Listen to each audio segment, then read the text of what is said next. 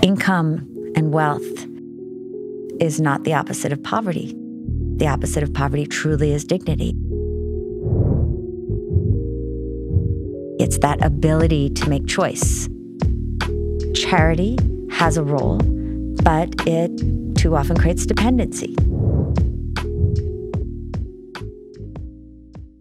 Hey, everybody, welcome to the podcast. My guest today is the very inspiring Jacqueline Novogratz, who is this incredible woman who has made an extraordinary impact on improving the lives of millions of people across the developing world. In addition to co-founding Rwanda's first microfinance institution, Jacqueline is also the founder and CEO of this organization called Acumen, which is a novel nonprofit that invests in people, in companies, and ideas solving the toughest issues of poverty. She's a pioneer of impact investing, and Acumen and its investments have brought critical services like healthcare, education, and clean energy to literally hundreds of millions of low-income people throughout the world. In addition to 4 TED Talks under her belt, Jacqueline is also the New York Times bestselling author of The Blue Sweater and her most recent book, Manifesto for a Moral Revolution, which delves into the world's pressing need to reimagine and rebuild systems. So this is a conversation about many things. It's about the humility, the patience, the immersion, and the hard-edged hope that's necessary for tackling gigantic problems. It's also about this idea of moral imagination and the importance of transcending dualistic binary thinking and why that's required to not only eradicate poverty, but also to solve all of our planet's biggest problems and empower those most in need. As you'll soon discover, Jacqueline is just a badass. She's very wise, but also deeply soulful. I think we can all learn from her experience and her example. And I just love this one. So here we are. Please hit that subscribe button and enjoy. So nice to meet you. Thank you for coming out here. It is so wonderful to be here, truly. I'm a little nervous. I'm intimidated by you. No, you are not. I am. You're the ultra-marathon guy that has millions and millions of people watching. You're so accomplished, and the level of impact that you've had is staggering in such a beautiful way. So I'm really touched and honored to be able to spend time with you today to learn more about how you do what you do, how you got there, and really this beautiful struggle that you talk about around committing yourself to something bigger than yourself and what it means to live a purpose-driven life and pursue audacious goals with, humility and embracing the long path and the obstacles that get thrown in your way, and to fear not work that has no end, right? I love that. Which is fear this not work journey that that you're no on. End. Yeah. Do you know Scott Harrison? Of course. Yeah. He says that a lot, and I think about that a lot. I love that, actually. Yeah. Because that's the journey that you're on, right? Like you're tackling such huge problems that have massive scale, and you're chipping away at it, and you're able to maintain this enthusiasm and this positivity and this level of immersion and engagement that we're going to talk about without losing hope or becoming, I'm sure there's discouragement, but without kind of like losing that energy that you infect all of these companies and these people with all across the world. Well, thank you. You do the same thing, just in a different way. I just feel like I sit here and talk into a microphone. Sometimes I feel neutered. Like I when I read about you and the more that I learn about you, it's that boots on the ground, like you're showing up, you got the notebook, you're immersing yourself in these cultures and really committed to understanding not just the problems, but the people and what their needs are and the best way to solve the problem that, of course, includes capital, but above and beyond that really demands this nuanced appreciation for the very particulars of their problems and the way that they lead their lives. Well, thank you. But do you really feel neutered? Because I feel that so much of leadership is finding who you really are. And I'm a doer. I have to build.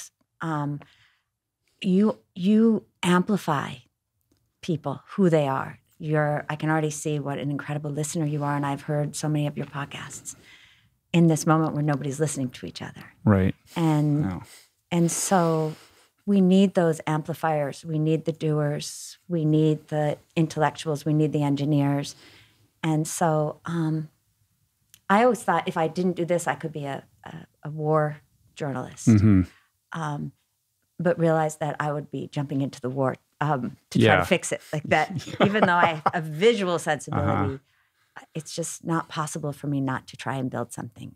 And so, do you really feel neutered?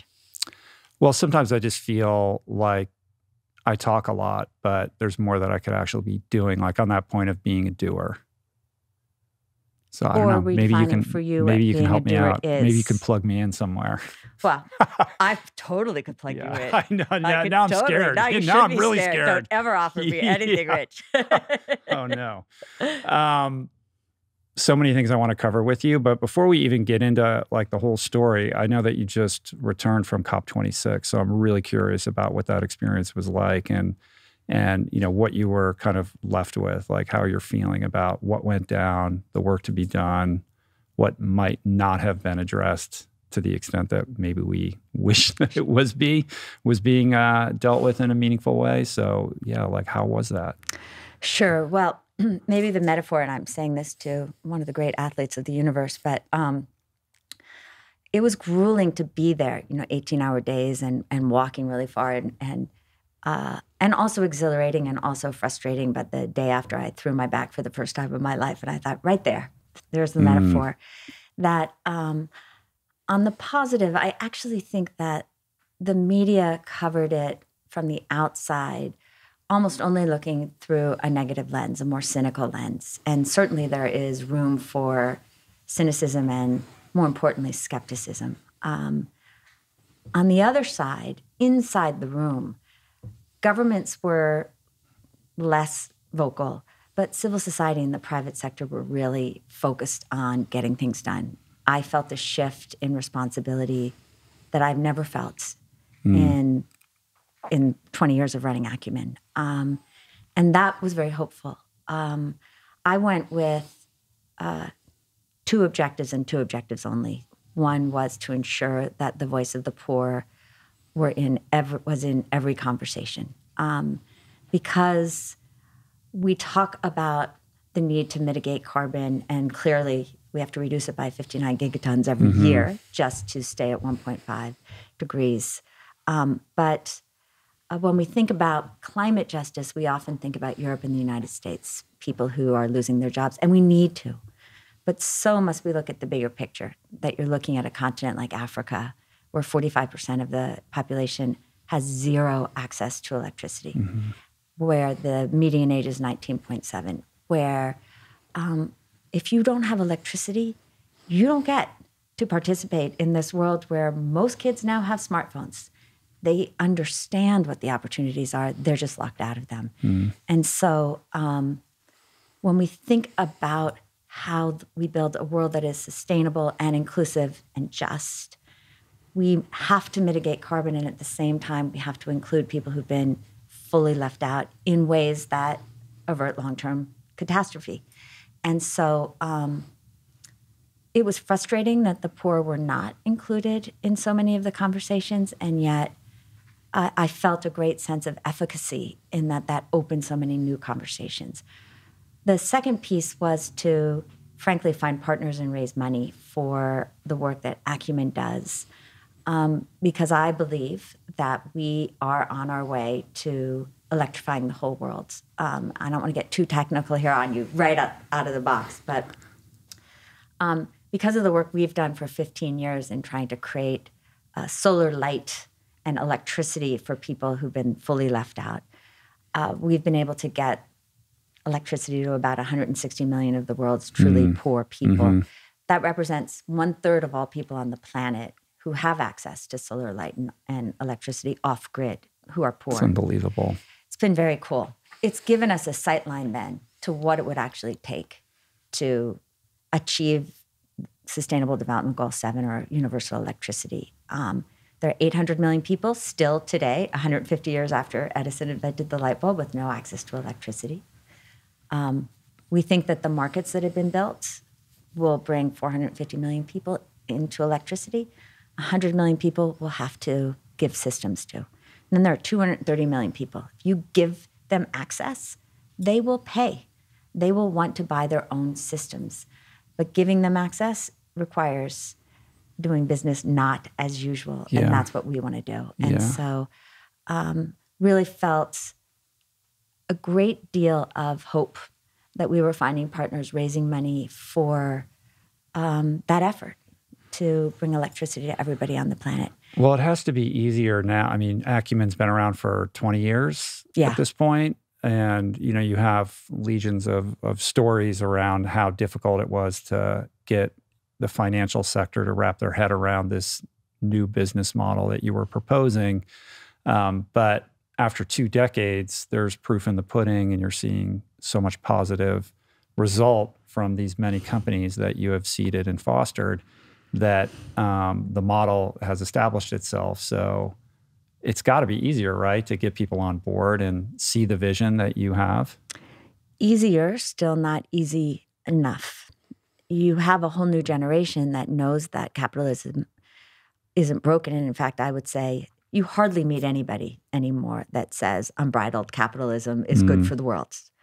But getting from that statement to actually structuring the right kind of capital at a level of scale that will shift systems still isn't easy. Yeah. But it is easier because, as you said, we can now show that what's required from all of us is to focus on the problems that we're solving first, rather than the kind of capital that we have. I have philanthropy, so I want to give it away. I'm an investor, so I want to maximize my returns. Well, money is money. And so if we think about investment as a means to solving a problem, it changes everything. And if we focus on building systems that start with what will it take to bring the poor in? What will it take to make sure that the environment is protected? Well, then we can figure out the right kind of money and the right kind of investment to get there. There's so many things baked into what you just said that there's so many threads I want to pull on. I mean, the first of which is the kind of underlying theme beneath all of it is transcending this compulsion that we have to think of problems in the world in binary terms: capitalism, socialism, for-profit business, philanthropy, and instead be, as you said, sort of problem-oriented. Like, here's the problem. What's the best way to solve it? Let's get out of our, sort of calcified thinking around how we've tried to solve these problems in the past unsuccessfully, and see if we can't find a new way in that perhaps might be something we never thought of. Like, that's the only way, right? And then the second thing being this systems approach. Like, you can't just show up, here's the problem, solve it, whether it's toilets or electricity or affordable housing. Like, all of these problems that you've tackled, the solution seems to always lie in this immersion approach where you're boots on the ground and you're really understanding what's happening and creating infrastructure around those entities that you're trying to create so that they can function properly. Like, the toilet situation is a great example of that, right? Like, you can drop toilets in all of these places, but if there's no one to clean them or some kind of infrastructure to manage the cleanliness of them, then they all fail, right? So it's requiring you to think more broadly and realize that it's not just the problem itself, it's this concentric circle of problems. Yeah, and you've said so much now that I want to unpack, starting with the word transcend, because I do think that that's such an important word for this moment in time, that we have seen the world in binaries: rich, poor, for-profit, nonprofit, even left, right, maybe one of the most toxic in this country anyway. That world may have worked when we were fully separate from each other. But in a world that's fully interdependent, it doesn't work. We have to move to non-binary or non-dual thinking, which I appreciate in the way that you think and the way you speak. And I love the story of the toilets as well, because it's a long, hard, grueling story that also bends your mind, because we look at these stories in partial ways, right? We say, so often when it comes to the poor, we don't want to give subsidies, but we're not acknowledging as the rich that much of our infrastructure is based on subsidies. So if you look at toilets at the macro level, 1 in 3 human beings on the planet still have no access to a toilet, which is mind-boggling in and of itself. The large majority of all subsidies for sanitation, for the toilets we flush, go to the top 1/6 of wealth earners in the world. And that's because governments are willing to pay for infrastructure. If you're looking at a slum like the slums outside of Nairobi where half the city lives, there's no room for infrastructure. Imagine all these little shacks kind of tumbling over one another in these higgly-piggly little alleys going through them where there's a lot of human waste and other kinds of waste because there's nowhere else for it to go. And as you said, well-intended charities and government programs would build latrines. As soon as those latrines get filled, they're done. The next progressive step there was government would hire people called frogmen who would climb into the latrines and clean them out.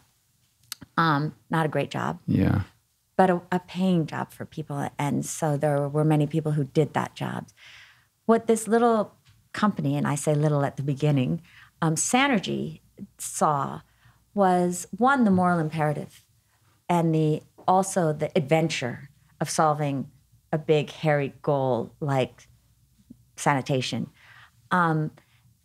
They went into the Mukuru slum in Nairobi, 3 young entrepreneurs, and they started by immersing, as you said, this idea, get close to the problem, understand it from the people who live there's perspectives.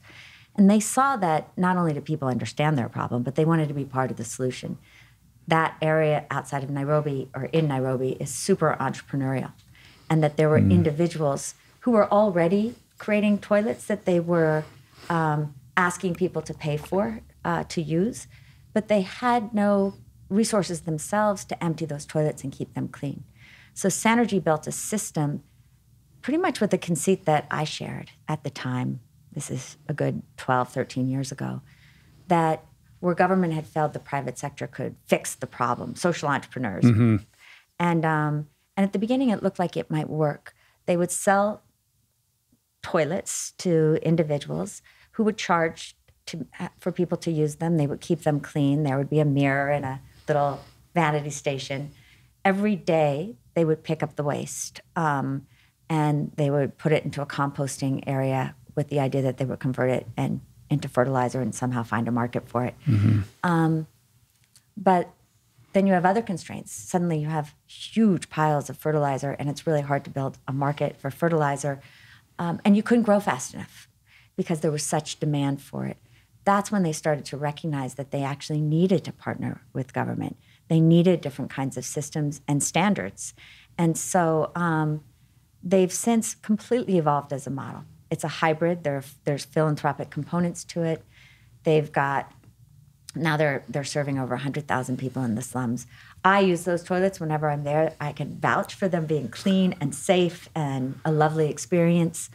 But Sanergy, it's creativity on creativity on creativity. They realized it's really hard to sell fertilizer, but what that fertilizer offers is compost on which you can breed black soldier flies. Those black soldier flies then can be turned into animal feed, which is a much higher protein than fish food, than fish, which is ground into food. It also has much lower suffering associated with it and much lower carbon because you're not moving from fish right. to the lakes.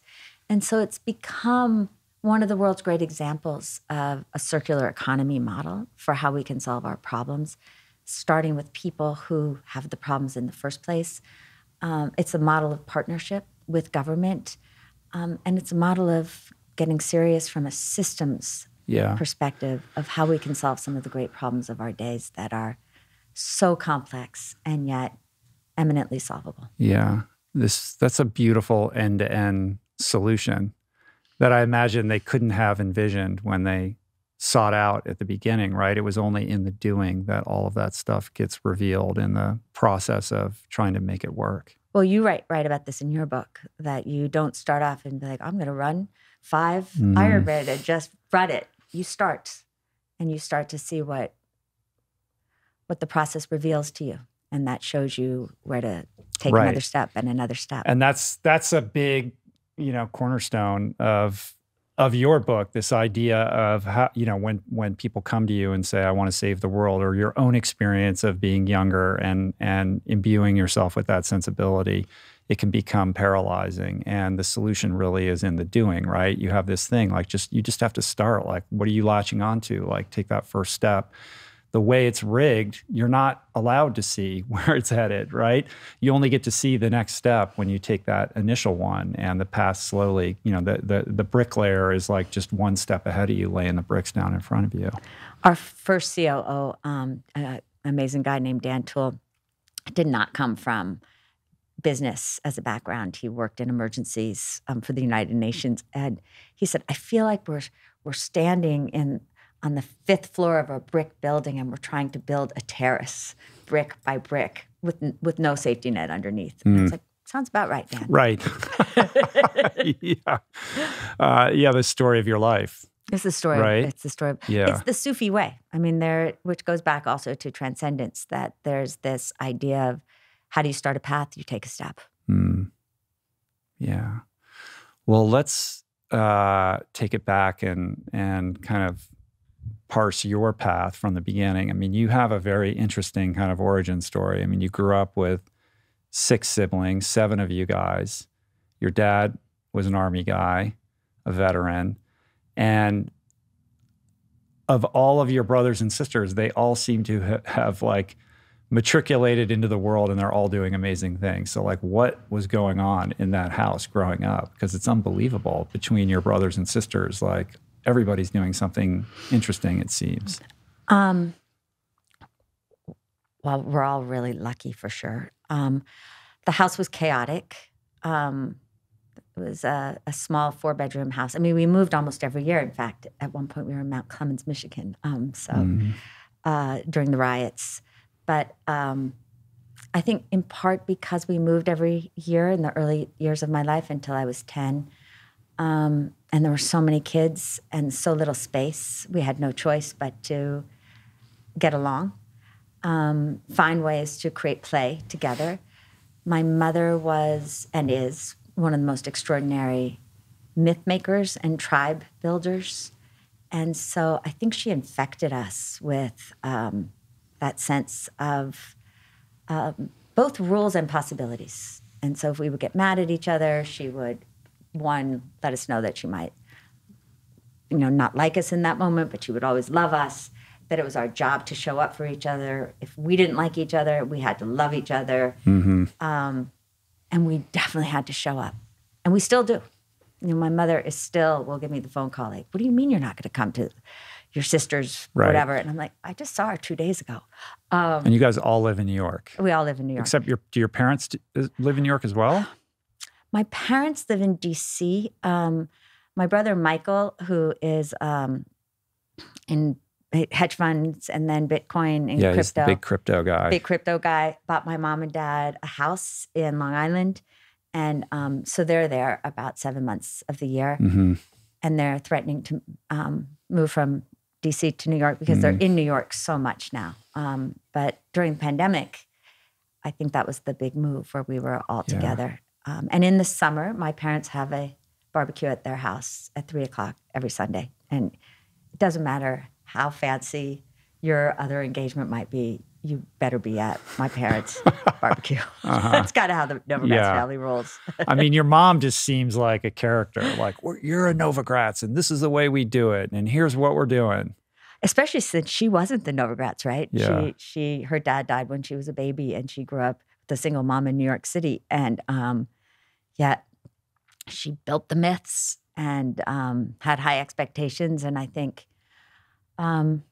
something you have said, my mom said, because I was like, you are creating all of these children and we have no balance at this family. And she was like, show me a person whose balance isn't ordinary. It's a myth. Like, Talk about a myth, I love that. Well, this, it's always, you can look at someone's life through the rearview mirror and it's like, of course you're doing what you're doing. Like, it all makes sense. All of these experiences that you've had have added up to you being the person that you are and the way that you kind of navigate the world. But looking back, it appears that this, wanderlust and this sensitivity around poverty and being a caretaker for those who have less has always been part and parcel of who you are. Yeah, I think, talk about lucky. I think there are some people who don't figure out who they are or what they want to do at their most core part of who they are till very late in life. And I knew as a little girl that I was going to do something both to serve and also, as you said, to allow for a life of adventure. And that's really carried itself through. And from the time I was 6, but when I was probably 44 or 45, I got a random email from a boy I dated when I was 16. And he said, I was in the dentist and I saw this magazine article and I just want to tell you, Jacqueline, you're doing exactly today what you said you would be doing when you were 16 years old. And it really took my breath away because I don't remember being that clear as a 16-year-old. I remember as a 6-year-old wanting to save the world. I was a normal teenager, but I think I had that sense that I wanted to make change. Right. And certainly there's inflection points that end up pointing you in that direction. But I can't help but think, short of those stories that I want you to tell, that somehow you would have found your way to be doing exactly what you're doing anyway, right? Like by hook or crook. By hook or crook. Yeah. Yeah. So you end up going to UVA. You study like international relations and economics, right? But the idea was you wanted to be a writer. I mean, was the kind of, war journalist thing part of that idea at that time? Funny, I've never thought about that. In a way, I think at Virginia, my middle-class Army military dad, immigrant dad, was the one when he found out that I wanted to be an English major, in his very quiet but powerful way, said that he thought that was a very bad idea. How would I ever support myself? And being a pleaser, certainly for him, at that time, I took on economics, but I took every English course that I could get my hands on. And I think it was then, and I don't even know why, where I would read Sartre and Camus and even Joseph Conrad and find myself deeply drawn to this idea of good and evil and how are there good people and bad people, or do good and evil lurk within the spirits of every person, which is what I deeply believe now. And so maybe that was the connection then, from early on, a pull toward conflict and broken places that started probably through my father being in Vietnam, but then through literature. So this desire to better understand the dynamics that would create that kind of conflict. Like, are these people truly evil? Who's good and who's the bad guy? Yeah. Or is there such a thing? I think it was, is there such a thing? Yeah. Is there such a thing? That early on, trying to understand the Contras and the Sandinistas, which was part of my generation's moral conundrum, the deeper I would look into what was happening, the less sure I was of who was all good and who was all bad. And it was essentially recognizing that I didn't have such a black and white ability to come down with certainty that I thought I probably wouldn't be a very good journalist. Yeah. But I wanted to know those places. I wanted to be in those places. I wanted to understand those places. And then layered on top of that was this sensitivity around poverty that comes in part from stories your dad would tell about being overseas, being deployed, and the poverty that he bore witness to. For sure. He's a quiet guy, but I would ask him questions all the time. And I was curious about the children mostly, and my dad worked with an orphanage on one of his tours in Vietnam. And it didn't make sense to me that they were so poor and we were not. I would say it was also very much the Catholic school upbringing and this social justice element of my family. But honestly, Rich, it was also, sometimes I think you're born with some of the seeds that become who you are. That as a little kid, I was always drawn to the runt of the puppy litter. Yeah. You know, my mother tells the story of, you know, finally having enough money that they could buy this perfect English sheepdog. I was probably 9. And we went to the farm to get the perfect English sheepdog that she'd been studying. And then I saw the runt of the litter and was clearly had a problem, was probably blind and mentally disabled. And I was like, how could you be such a horrible person that you're going to make us get this perfect dog that everybody will want? You need to take care of the little one. Yeah. My mother was like, oh. You're just wired that way. I think, I mean, I would ask you, do you think you're like, who you are is probably how you came out? A lot of it, you know, I believe in change as well. But I think constitutionally, yeah, we come out the way we are. And, you know, as a parent of 4 kids, I can tell you, like, each one. Yeah, like they come out pretty quickly. You can tell this is who this person is, and they stay that way fundamentally throughout their lives. So, yeah, I think we come in with a certain wiring and inclinations and dispositions.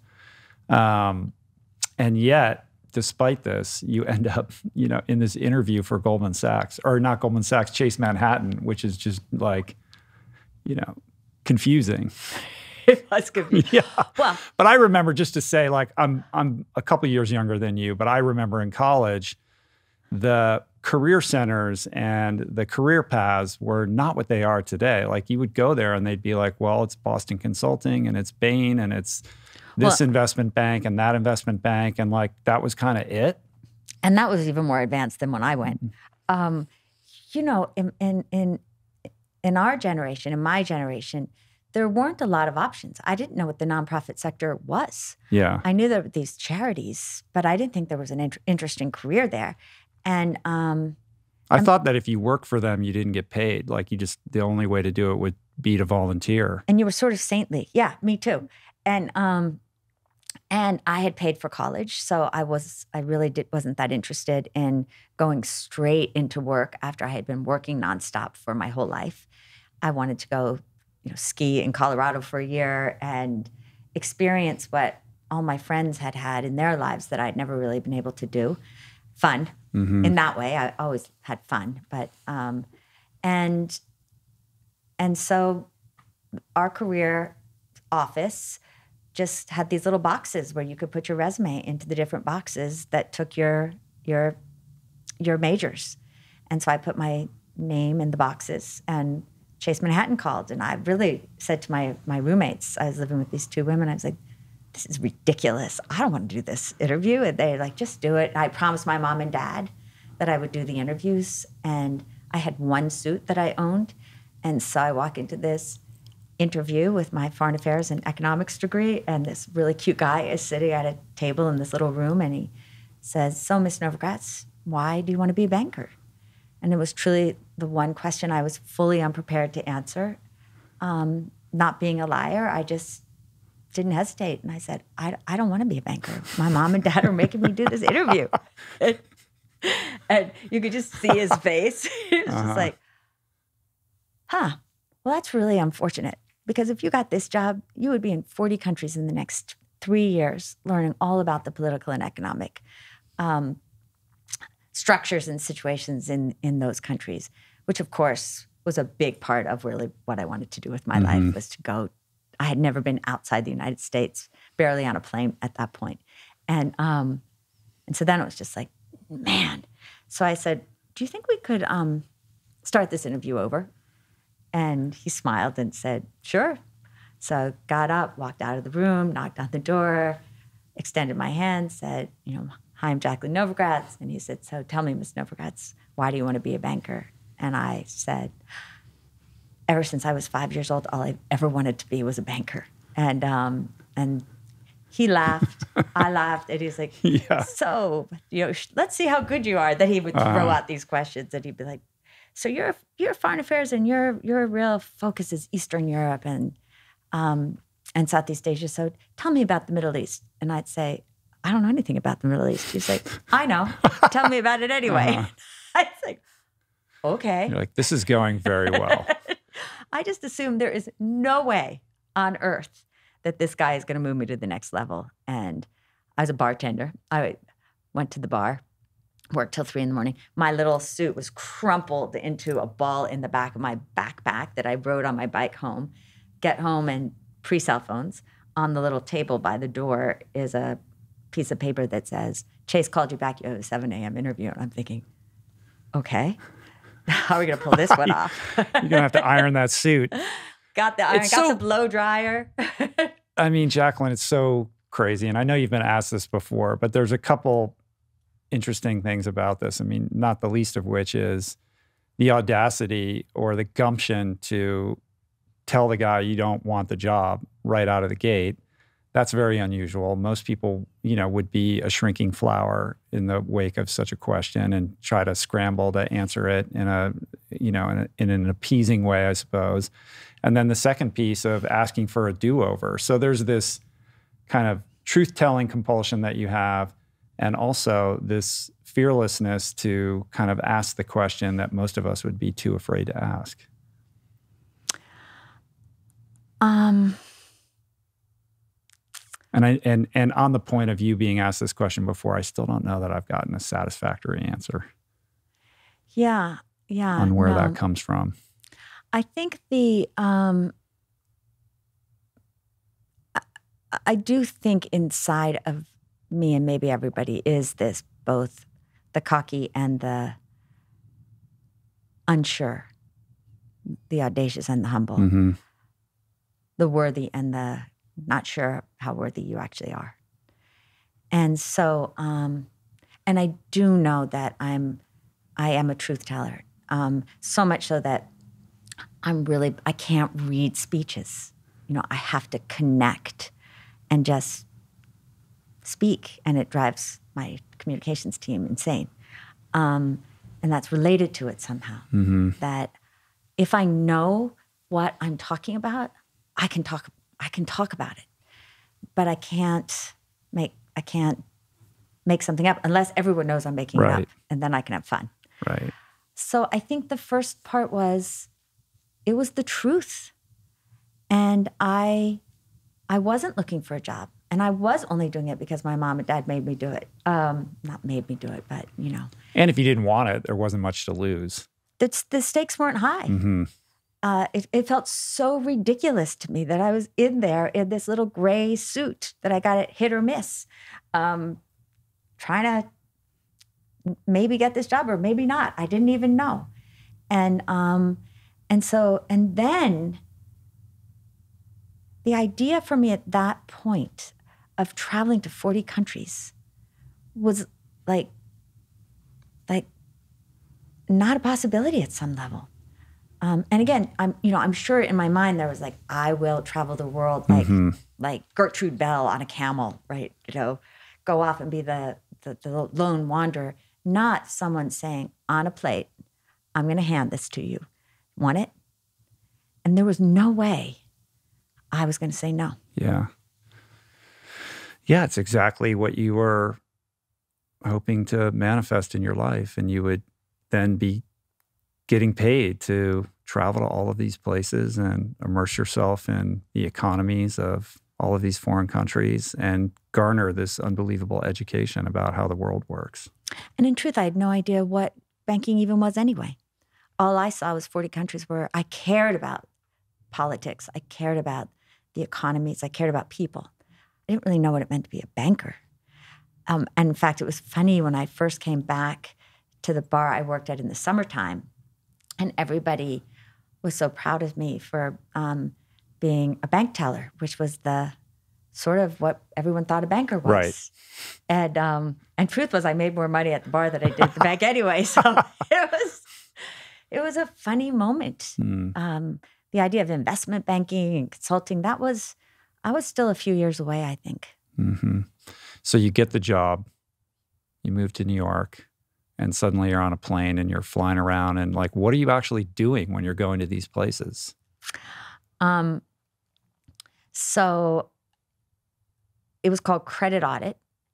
And we would be essentially handed this big stack of loans that Hong Kong or Kuala Lumpur or Buenos Aires offices had made. And we would go on these big yellow sheets of paper. We would look at the financials. We'd look at the purpose of the loan. We'd look at how it was structured. Was it variable interest or long-term interest? And we would assess the creditworthiness of the bank's loan portfolio. The early 80s was a really powerful time to do that because you had wild inflation and wild financial crisis.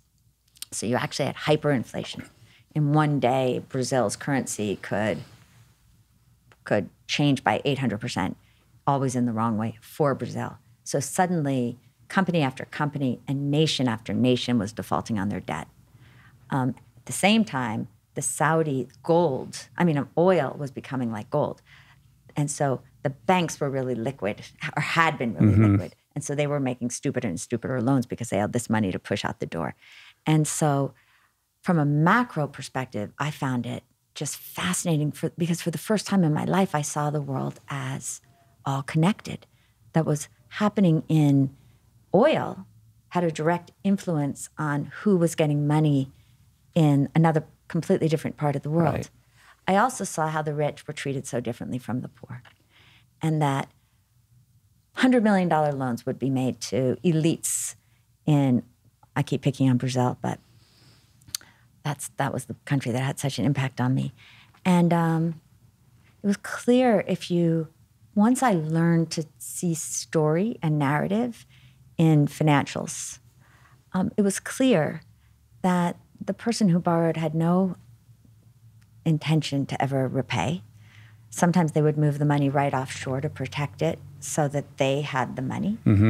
Sometimes they would use part of it, but there was a lot of fraud, and the bankers often didn't follow up. Everything was based on a handshake and relationship based on being in the same club.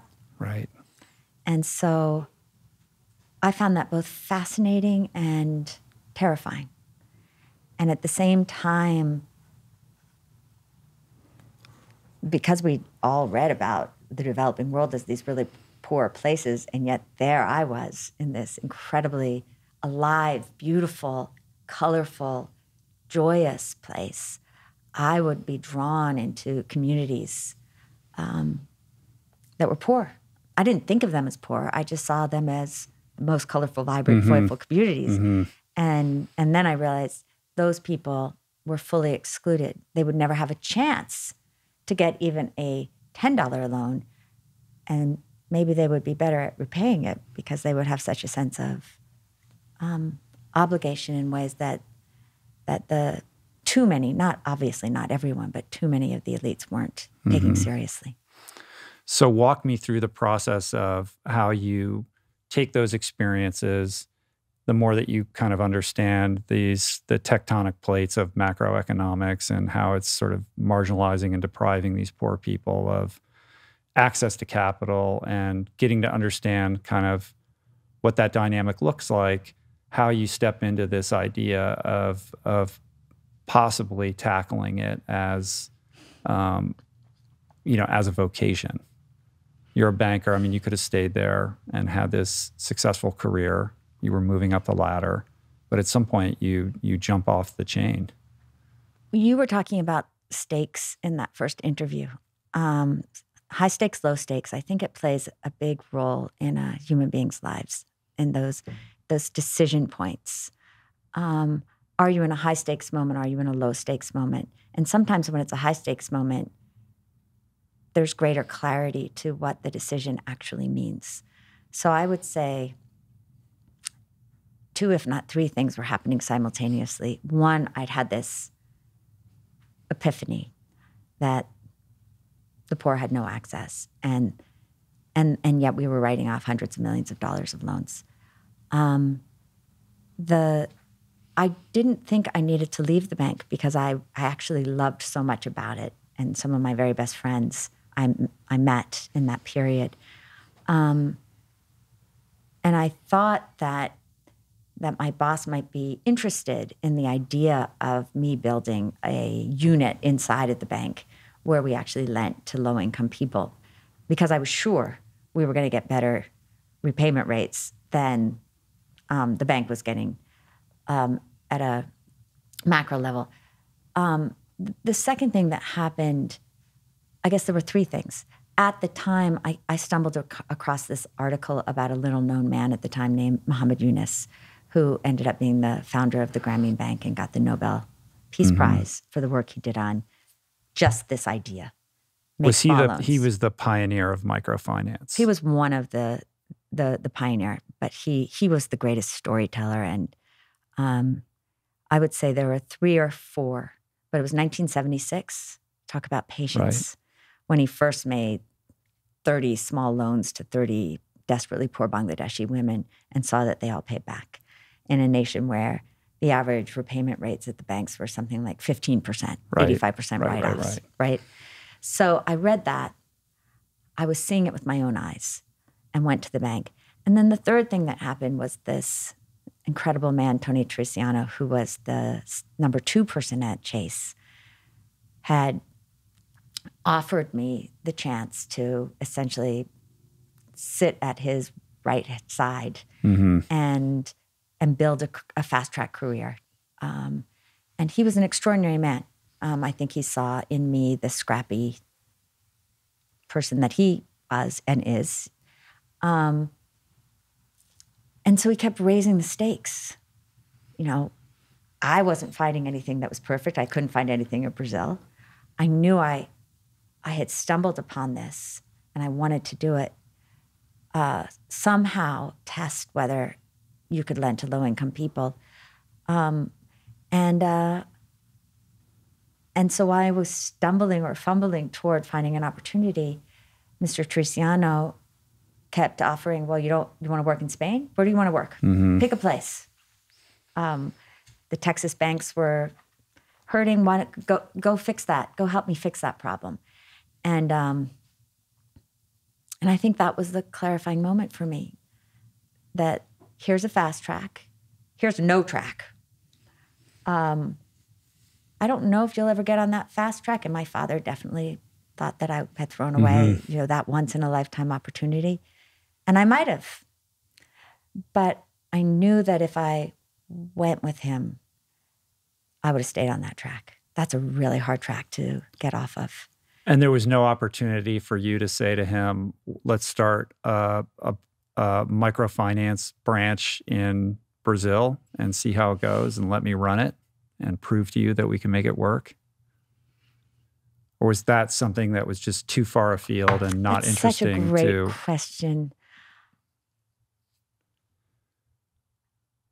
I might have lacked the courage or the imagination, because I asked my boss, who I didn't respect as much, but maybe because this was like, it was kind of, remember that show, Get Smart, with the doors that open and shut? This is the big dude. To get to the 60th you're in floor, the executive you took washroom this thing all the way to the top, and the doors would open, and he would be sitting behind this desk, and I was there with my, and you're 25, right? And I'm 25 years old, and I think I may have lacked the courage to do a deal with him. It was either the deal's on the table or go off into this unknown territory. So you split. So I split. Yeah. How are mom and dad with that? Not great. And again, context and time. I was going to a place they'd never been able to imagine. Very few of us could. No cell phones, no real way of connecting. I didn't have health insurance. I couldn't explain to anybody exactly what I was doing. And man, was it easy for them to tell people that their daughter, and there weren't that many young women who worked on Wall Street at the time, had this fancy job where she was traveling all around the world telling bankers how to do their business better. That's a good story. Telling them that I was living in places that they couldn't find on a map, doing something that they didn't understand or weren't able to articulate. Didn't feel quite the same. Right. And then there was the fear factor. I think particularly for my mother. My father had been in Vietnam. For my mother, I was never going to get married. That was a big piece for her. And something bad was surely going to happen to me. Mm-hmm. And would I ever come back? I think we underappreciate the extent to which those social pressures keep us in situations we don't want to be in. It takes a lot of courage when you're the oldest, right, of all your siblings. I'm sure your parents were very invested in your path and all of that, and it's hard. Well, and also maybe invested in me continuing to be a role model and a helper in the six that were coming up. Mm-hmm. So, yeah, and you're a parent. You want to keep your children safe. Sure, of course. So how do you figure out what the next move is? There was a woman I wrote to the big names, Muhammad Yunus, Abed, Ilabat in India. Those were the days where it took 10 days to get a letter across the world. Nobody wrote me back. But a woman I worked with had an aunt named Michaela Walsh who worked with Women's World Banking, and she was in New York City. And so I went to her and I said I wanted to go to Brazil and I would help build Women's World Banking in Brazil. And she said, that was great, but they had no opportunities there. And there was, however, a job in West Africa in the Côte d'Ivoire. Not exactly on my game plan, but I said yes. Didn't ask for any details, missed the health insurance piece. And literally probably a month later, sold everything. My mother still reminds me, she had given me some good antiques that were just left on the corner for someone to pick up. And Côte d'Ivoire. There I was, Côte d'Ivoire. So I feel like this is another, this experience is another inflection point in your education of appreciating the complexity and nuance of the problems that you were, audacious enough to even tackle. On so many levels, Rich. Audaciousness, but also arrogance. It never dawned on me to ask whether I would be properly introduced. I was really happy with the way my job was described, that I would be an ambassador to African women and I would help them set up these little microfinance entities across the continent, starting in the Ivory Coast, the Côte d'Ivoire. I had an office at the African Development Bank, and it all just sounded amazing to me. This amazing entrepreneurial opportunity. Of course, I get there and I'm fully and wholly rejected by the West African women, wondering why a 25-year-old who spoke terrible French and had no understanding of their culture should be the ambassador to African women. Right. Good point. The white savior, here to save the world. We don't Eye rolls ensue. And no one wants saving, thank you very much. And certainly not by people who haven't even spent any time truly even understanding who you are, why you are. And second, this was a very prestigious office. And so there was also the other side that why should I get it, not them, right? And, right. And so ensued probably 6 months of failure after failure, really, really difficult situations that were many of them from my own blind spots, and some from very ambitious women who saw me in the way of their ambition. And that was a very toxic combination. So how long were you there?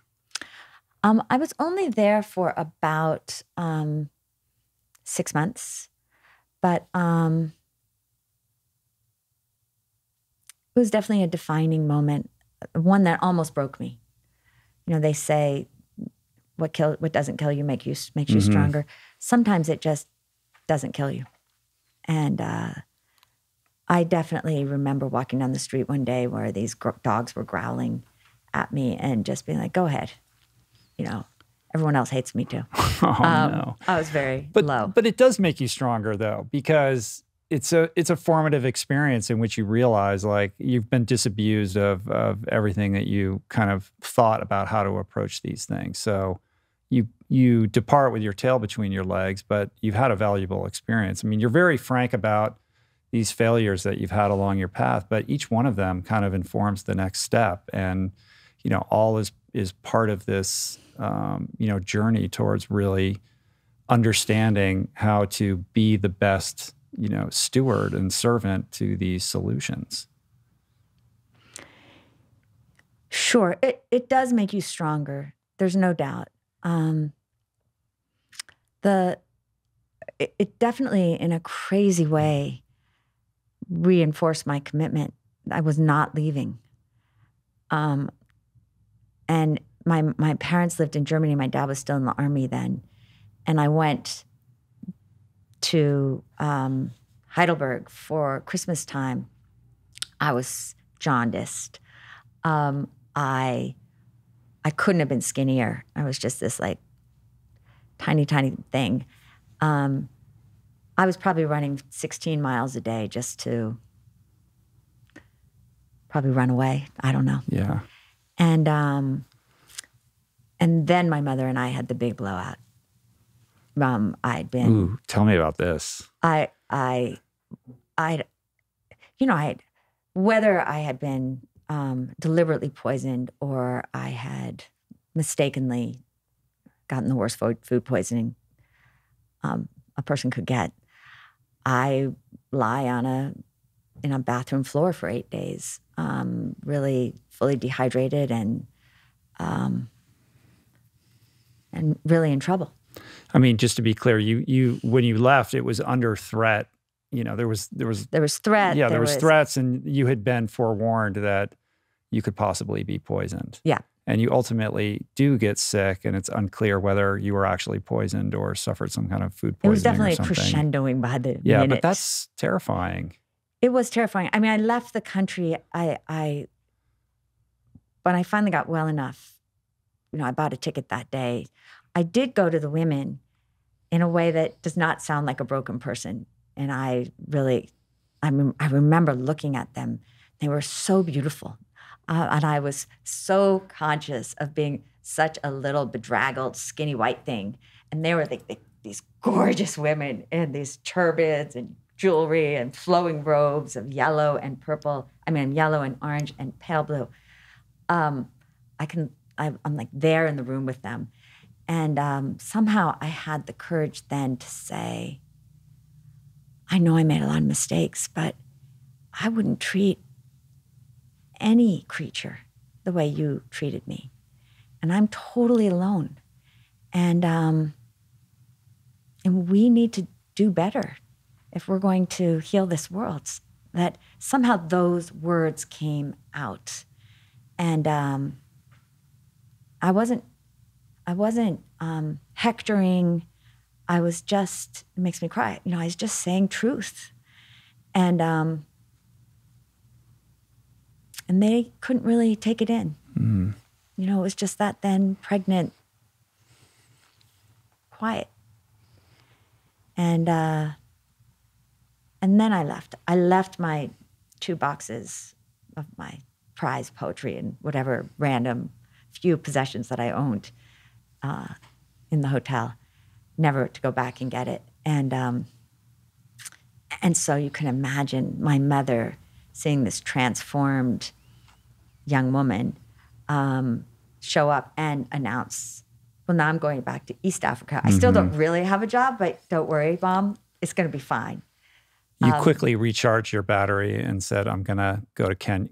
Kenya was next, right? Kenya. Yeah. I don't even think I experienced my battery as not charged at some level. It was just, I'm going to go. I'm going to be home. I am definitely going to eat a lot. My boyfriend met me in Germany, and everyone just was just like, you can't go back. And I felt like there was a form almost of that their fear couldn't hold me back, and that if I didn't go, it was going to affirm too many people's expectations of what this place was, this continent was, that I knew that even though these particular individuals and I had had a hard experience, I already had seen how extraordinary people were and what was possible. I knew. I was in love with it. And so, again, going from duality to the complexity of what it means to be human, I wasn't blind to that. In fact, I was so drawn to life there and to the people there and to the culture there. But just as I could not go in any longer as a savior, nor could I any longer see Africa, in inverted quotes, as a perfect place where a community flourished and everyone was kind to each other. I went back after those 2 weeks as a much more nuanced person, going to invest, if you will, with a clear understanding that this was about the human journey that I was a part of. I was neither in control of it, nor would I be controlled by it, but that I wanted to engage in relationship. And so, to your point, what doesn't kill you make you stronger. It was a rapid rinse and forget the dry cycle, just throw you right back. Right. But as a completely different person. Right. With kind of this hope, but a more harder edged hope and an appreciation for the ferocity that is going to be demanded of you in order to just survive and make your way, let alone, produce change. Yeah. Or catalyze change. And the beginning maybe of a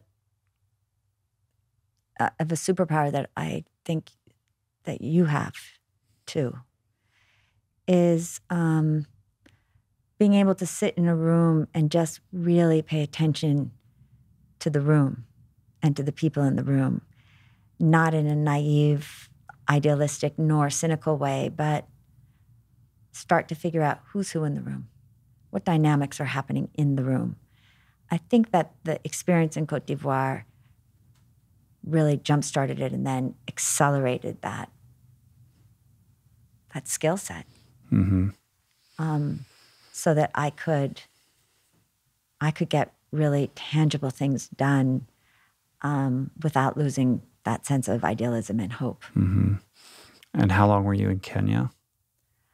Well, it's complicated because I was only in Kenya a few months where I had another flaming fail. That when these Rwandan women walked into my office there and said, "We are from Rwanda." I thought they said Uganda. That's how I was at the time. And they just passed a new law changing the Napoleonic Code, 1986, so that women no longer had to get their husband's permission when they opened a bank account. And they wanted to see whether it might be possible to have some kind of financial institution for women. And it was the first time that African women had ever asked me to do anything. And so I said yes. Yeah, you're being invited, which is a big difference, right? Come in. It was Follicula, is that her name? Or was she later? This was a woman named Landrada, who I changed her name in the blue sweater. But and Revocada, who I've changed both of their names because I was worried when I wrote that book. But, and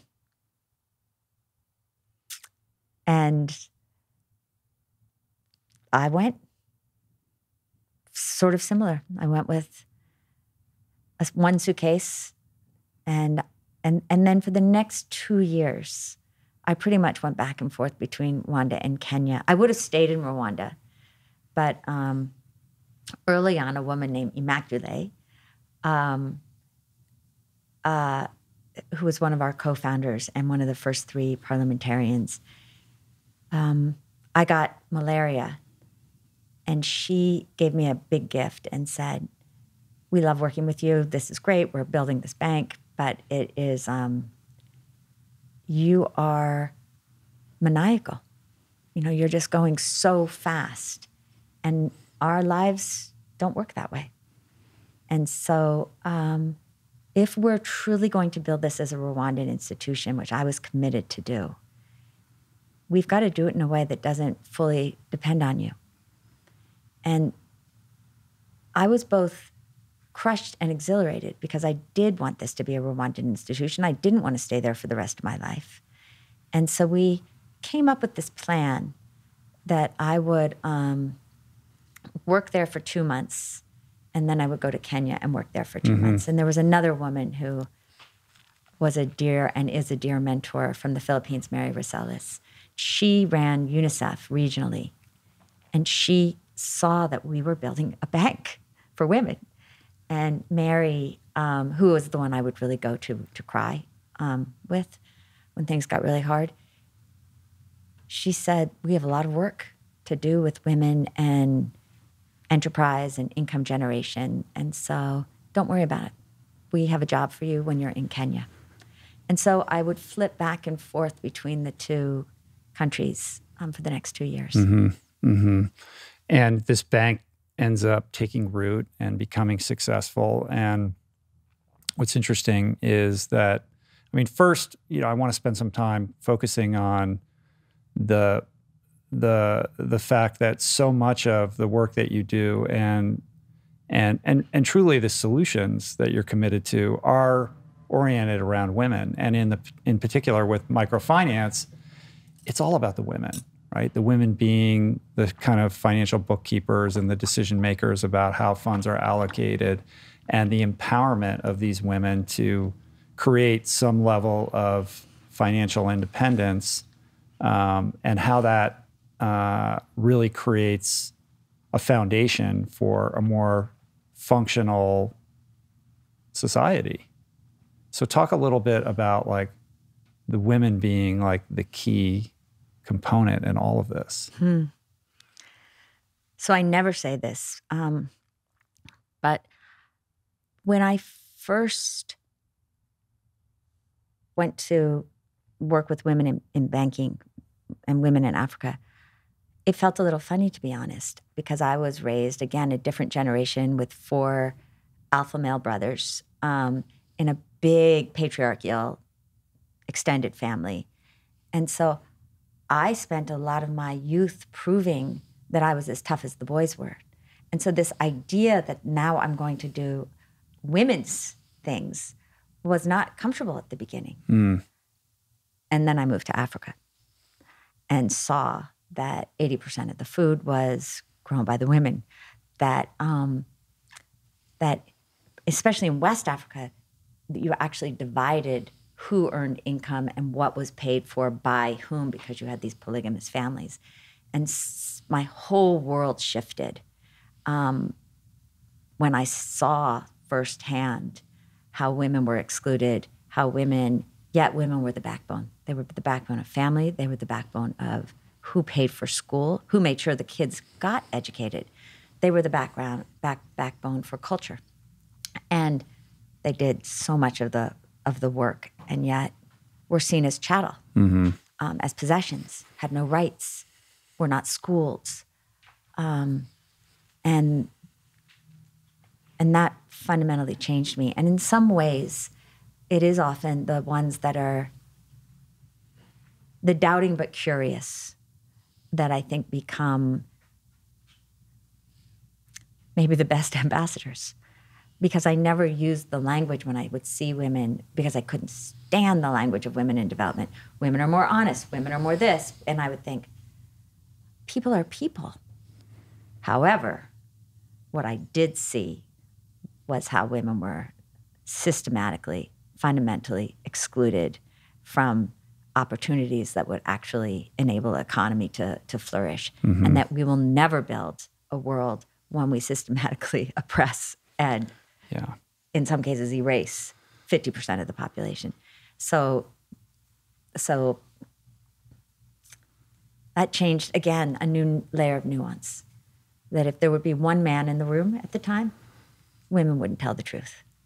And so I had to make rules.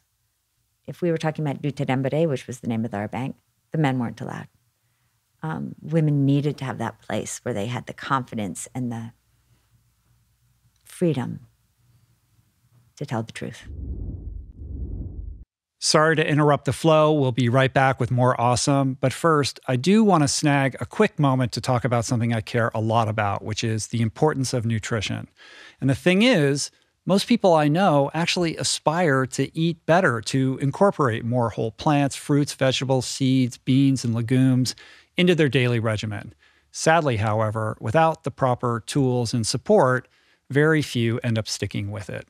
And so, because adopting a plant-based diet transformed my life so profoundly, and because I want everyone to experience some version of what I've experienced, we decided to tackle and solve this very common problem.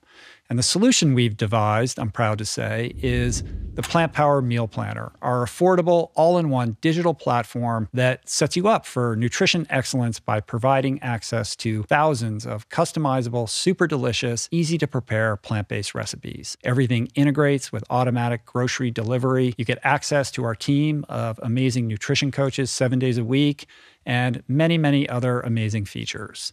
To kickstart your health intentions this new year, we're offering you $20 off a one-year membership with the code POWER20 throughout the entire month of January. Again, that's promo code POWER20 for $20 off at meals.richroll.com. All right, back to the pod. There was this idea, in the early days of microfinance that it would just be throwing money away, that these people would not repay their loans. And in fact, it's quite the opposite. Like the repayment percentage is way higher than it is for loans doled out to, higher people socioeconomic like echelons. Yeah. But that was also a lesson that you learned, right? Because initially there were some issues around that until you built in the accountability piece that has the added bonus effect of also kind of sowing the seeds of dignity, which is like a huge part of this whole mission. Yeah. Rwanda was a big aid recipient. And so the way people interacted with particularly anything foreign was to accept grants. You'd walk down the street and kids would say, donne-moi 10 francs, give me 10 francs. And I would say, no. I'd be like, donne-moi 10 francs. You give it to me. And they would look at me like, but you're rich, madam. And I'd say, let's talk. Let's have a conversation. It so offended me that we had so many people who were interacting in a way that was tantamount to begging and not enabling themselves to be who they could be. So when we first started, particularly this bakery that I started, the women ripped us off blindly. Mm-hmm. It didn't because take it was much. Government run, right? It was like this charitable organization, so nobody was invested. It was run by the Good Sisters. It was a charitable organization, not government, but they probably wisely took what they could take. When it was clear, and they finally believed me, that this wasn't mine, this was theirs. And so we had a choice. We build it in a way that is financially sustainable, that allows them to grow and prosper. Mm-hmm. Or it becomes like too many of the other stupid projects that we had seen, where it works for a few years and then it's gone.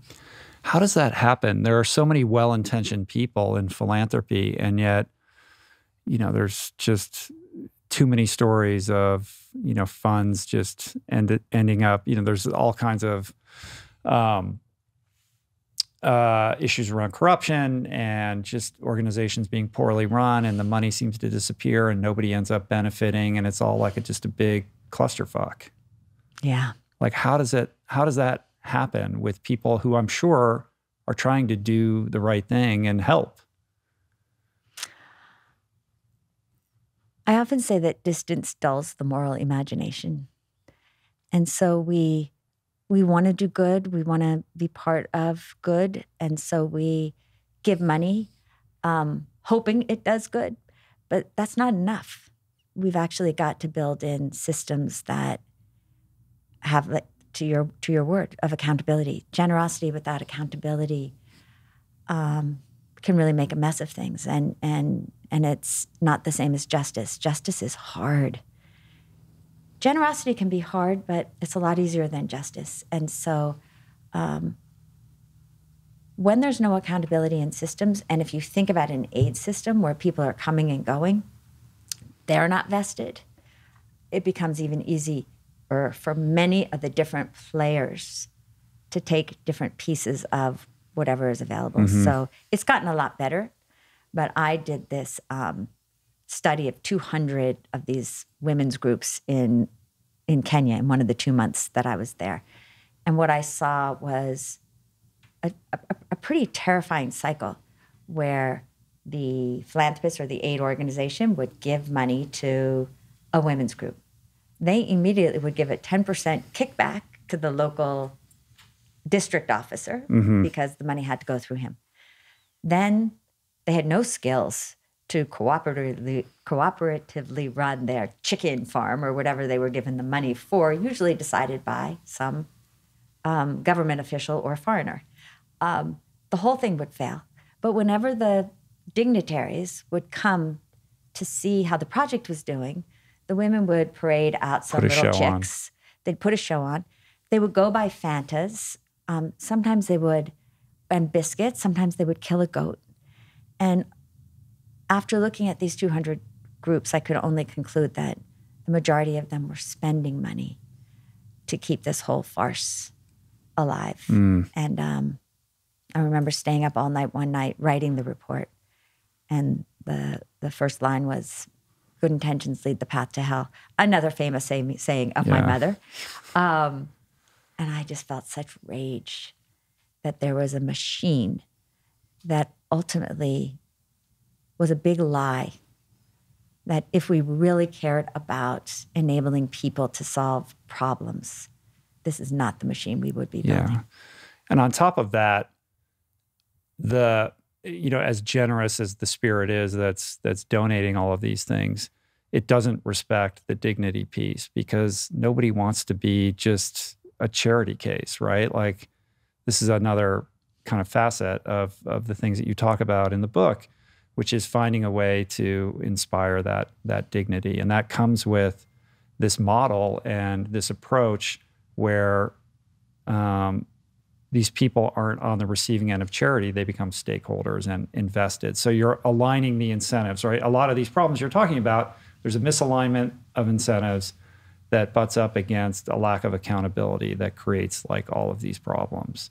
And Acumen is really a reimagination of the model that is this hybrid between philanthropy and, proper investment banking or venture capital to get those incentives in parallel with the best interest of solving the problem and getting people really engaged themselves, the people who are on the receiving end of it. Is that I feel like I just like, I don't know. I don't feel like I articulated that very well at all. It was beautiful. You articulated it beautifully because, what I learned more than anything else, and certainly after the Rwandan genocide, but in story after story like this, is that many well-intended people see a chance to give a grant and get people a little bit more income for their income-generating project. But that income and wealth is not the opposite of poverty, that the opposite of poverty truly is dignity. It's that ability to make choice. And so when I started Acumen, the whole focus was on what systems would you build to enable human dignity rather than just make sure people get some income. And it felt very clear to me then, particularly after all of these experiences, that markets have a real role to play because there's a distribution and a scaling that's natural. You have self-organizing mechanisms through the good part of capitalism. And it's limited. It too often leaves out the poor, and in the worst of cases, it exploits the poor. Charity has a role, but it too often creates dependency. So what if we took philanthropy and invested it in those entrepreneurs that were hell-bent on solving some of the biggest problems of our day, like sanitation, like education, like energy, like agriculture?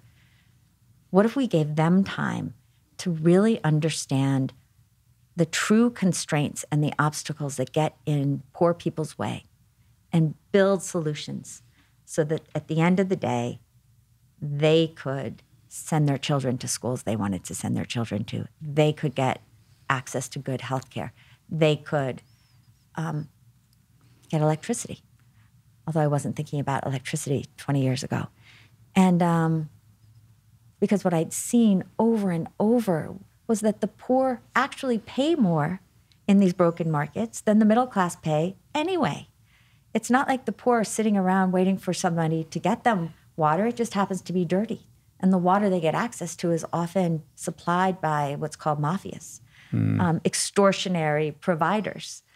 And so it seemed to me that we could start with recognizing that every human being wants to solve their own problems.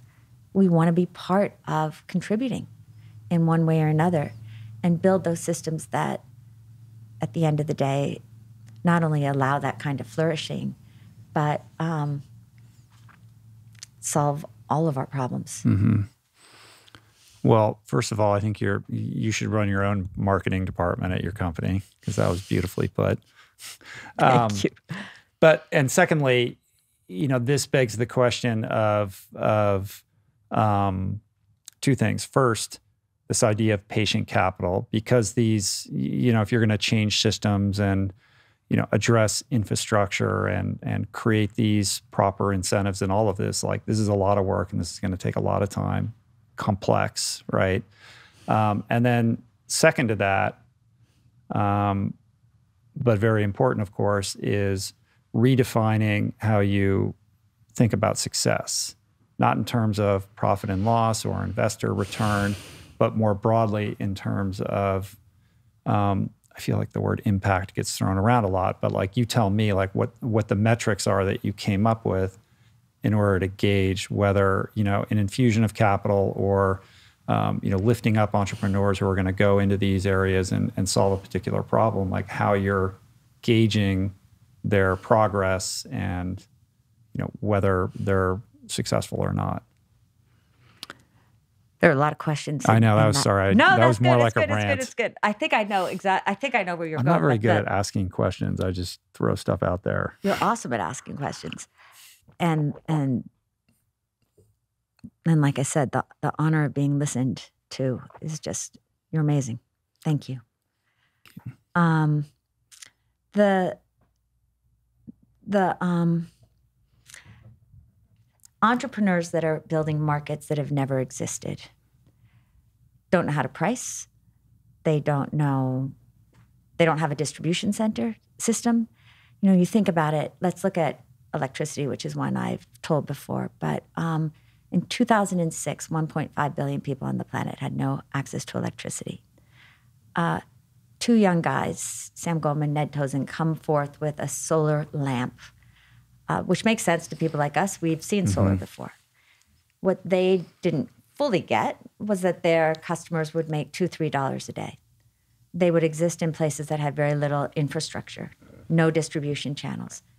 Low-income people had no way to finance these solar lanterns. And equally, as if not more importantly, they had very little trust of this newfangled technology that may or may not work. $30 was the first price point. And that's a lot of money for people who make $2, $3 a day. Mm-hmm. And so our idea was we would take this philanthropy, we would invest. I thought 8 years would be long. We're still in 14 years later. And that we would accompany the company as well. By that, I mean, we would use our social capital, our networks, our access to corporations. We would help them raise grant money so that they could build marketing systems, so that they could experiment, so that they could fail. And any money that came back to Acumen would be reinvested in other innovations serving low-income people. Mm-hmm. That single company, D-Light, has now brought affordable light and electricity to over 100 million people. We then continued to learn with them and realized that we had to build a market. And so we then started investing in other companies like D-Light, as well as financing companies, and in mini grids and what was called nano grids, like just a few houses hooked together. And you asked, how did we know if we're making a difference? How do you measure impact? Well, we knew we could tell you how many people were getting access to light. We didn't know if it was changing their lives. We knew how much carbon we were displacing because prior to the solar, they were using kerosene, right? Yeah. Which is dirty and dangerous and terrible for your health. But we developed something called lean data, which is a way of texting 10,000 customers simultaneously, asking them a series of questions from which we could deduce how many more hours were you staying up at night? What do you do with that time? Do your children do better or worse at school? What do you like about this? Would you recommend it to your neighbors, et cetera, et cetera, et cetera? So today, we're the largest off-grid energy investor in the world. 1/3 of people on the planet who have access to off-grid solar and light and electricity are customers of the companies in which we've invested. We have a very good idea of which companies are most effective at reaching the poor people, at reaching low-income people, which companies are have the most effective light luminosity, mm-hmm. so the bright light, which are best for displacing carbon, which companies provide the greatest customer satisfaction. And so we can now make decisions for how we allocate our capital based not just on financial performance, but from all these other indicators. Right. Yeah, it's beautiful. I mean, those are things that are never going to show up on a spreadsheet, like how many young people stayed up an extra hour to study, and how do you gauge the long-term impact of something like that purely because somebody has a light that they didn't have before. And Rich, you talk about dignity. If you want to see dignity made manifest, go into someone's house who has forever, for every generation, just seen darkness descend at 6 o'clock if you live near the equator, and watch them flick a switch and light up their home. We so take that for granted. We so don't think about what it would feel like in an isolated or very congested mm-hmm. slum area. The fear at night, the sound of the bugs, of human beings. All that changes. And what shocked me when we first started to see these units being sold was that often the first light that the woman would place would actually go outside the door and be their security light. And so how do you measure that? Right. I feel safe. I mean, that would be something you probably wouldn't have thought of, right? Never thought of it. Yeah. Mm-mm. Yeah. I want to better understand this idea. You said a minute ago, we knew that if we wanted to address this problem of just electrifying homes and getting lights in them, that we had to create a market, right? So tell me what that means. Like the way I think about that, and tell me if this is wrong. Of course, there's that adage, like, don't give a fish, teach somebody how to fish. But this is like, we're going to create a whole fishing infrastructure. We're going to make the poles, and we're going to, dam the river, and we're going to, exactly what this you have is to create all of these other things in order for that one thing that you're focused on to even take root and function properly.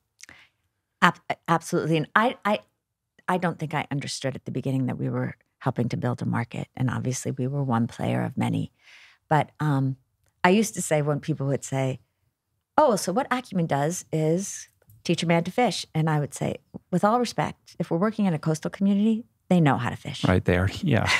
they tell you they tell you how fishing works, they right? Tell us yeah. They don't need us to teach them how to fish. They need a cold chain. They need to know that when they fish in climate crisis and it is so hot and they're bringing back their lower stocks of fish because our oceans have been depleted and they can't keep them cool, they're going to lose all their fish. And so unless we find them ways to get them a cold chain, it doesn't matter if they know how to fish. Mm-hmm. We need to find them people who will buy the fish at prices they can afford with some level of transparency. And I would just go off. So what I was essentially saying, without understanding what I was saying, we got to build a market. That is what's needed. And after 20 years of investing patient capital, and we've invested about $140 million in about 135 companies on the patient capital side. And then we have about $200 million that we manage in for-profit funds. Mm-hmm. But on the patient capital side, building new markets is one of the most important things that patient capital is used for, because you're essentially going to places where functioning markets have never existed. People depended on kerosene. Kerosene or diesel in Nigeria. Mm-hmm. Everyone knows how that market works, and it's highly extortionary, very subsidized by government. You get votes if you get people kerosene. So now we're going to create a new market that gives more ownership and power to individuals by disrupting the one that already existed. That is really hard to do. In the United States, you would get billions of dollars, or millions at least, from government. Look at Tesla. But when it comes to poor people, that money doesn't exist. And right. So patient capital is, in a way, a form of that early stage R&D, marketing, finding the entrepreneurs, supporting them to build different parts of what I would call the ecosystem, so that you are enabling different companies then to service mm-hmm. a whole industry that had never existed. Mm-hmm. And then the piece that we don't talk enough about is that if you do that well and you solve a fundamental problem like the lack of electricity, so do you create jobs. And so we may be the biggest investor, but there are many investors now in the off-grid solar industry. That industry has gotten 400 million people total access to electricity and created 400,000 really good jobs, like careers. And that's how we need to think as a world, including in the United States. If we solve our fundamental problems in ways that transcend left thinking, right thinking, it's the government, it's the private sector, but actually use the tools at our disposal, mm-hmm. we could build a better country, include people who've been for too long left out, get rid of some of the left-right conversation that only reinforces inaction, and most importantly, solve some of our biggest problems. Mm. Right, this idea of moral imagination. Moral imagination. Yeah. It requires you to step outside of that rubric altogether and just see all of this and appreciate it in a broader context. So talk a little bit more about like what that means. Yeah, and I would say even since I wrote Manifesto for Moral Revolution, my understanding has deepened, because I think it also starts with seeing the moral force in other human beings and all other human beings. And it's this idea that we can solve our toughest problems. We start with a sense of empathy. I see you, first and foremost. I understand that you have a problem, but if you just stop at empathy, you've reinforced the status quo. Oh my goodness, I feel so sorry for you. This is a terrible situation, period. So what? The next piece is immersion. We talked about it with Sanergy, the sanitation company. Get close to the problem, understand it not from your perspective, but from the person who is actually dealing with the problem. And the third is then to analyze it systemically. What are the forces that get in that person's way? And can you be honest about where that person might get in her own way? And then finally, it goes to action. For short term is willingness to see the world as it is, and that takes a lot of humility and truth, yet always holding to the audacity of the world that you're building. Those D-Light guys, from the very beginning, they were in their 20s, were going to light the world. They were going to eradicate kerosene. It was crazy, an impossible idea. And yet they had to deal with the junk around them of status quo, including the diesel mafias that didn't want them to succeed, the poor who didn't trust them, the lack of financing, inertia, complacency, bureaucracy. They had to fight all of that and not turn away from it with just silly idealism, not just buy the stuff and hand it out. We call it spray and pray. They had to build a system. They had to build a company. They had to build a market. And now that's the hard work. Like making the light is the easy part, is the easiest part in the whole thing. Oh my goodness. Right? And this gets played out. I mean, you have a million examples of this in all of these companies that you've worked with. I mean, the intraocular lens company and the mosquito nets and the coffee company. And like, that's a whole fascinating thing about kind of, dealing with the commodities market and affordable housing. And, the list goes on and on and on. Yeah. So many engineers over the 20 years have come to us and said, Jacqueline, this is the best water technology that the world has ever seen. It will solve all the problems of poverty. And I'll say, well, go try it. And they'll say, no, I built the technology. You go build the market. It's like, technology is the easy part, my love. Have you spent time with people to actually understand how they make decisions, what they value, how much money they have? Are they willing to pay? Because I promise you this, you want to get people water, you got to deal with the fact that many of them think water comes from God. God will decide whether they get sick or not. It doesn't matter if you think it's so clean. We had this company that did reverse osmosis. They did desalination to get all the impurities out of the water. They made the water too pure and people didn't like the taste. So you've got to have the moral magic to care. Yeah. Is this something people will value? Can I get it to them in a way that they can afford? Because if I can't, you're going to fail. Right.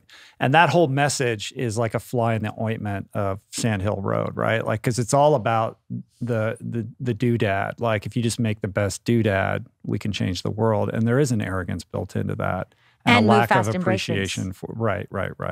And what we're seeing in the world is move fast and break things can sometimes really break a lot of things.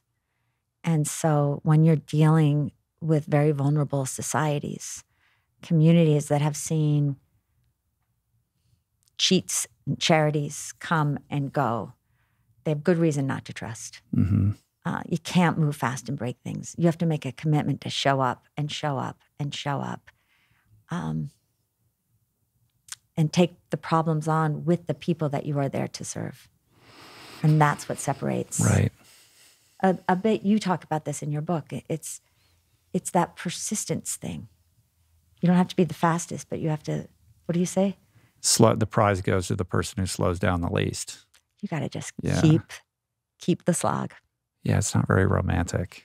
It's not very sexy, because that's the heavy lifting that you do behind the scenes when no one's looking. It's not very sexy. Yeah. But when you go into a village and everyone has light and electricity because of the companies that you have. It has to be unbelievable. It is unbelievable. It is unbelievable. I was sitting with a Rajasthani woman, a group of them, and we were talking about their D-Lights, and I was complimenting them on the courage to move from kerosene to solar, and asking them for the different reasons they did it. And I was hearing all the same reasons that people talk about.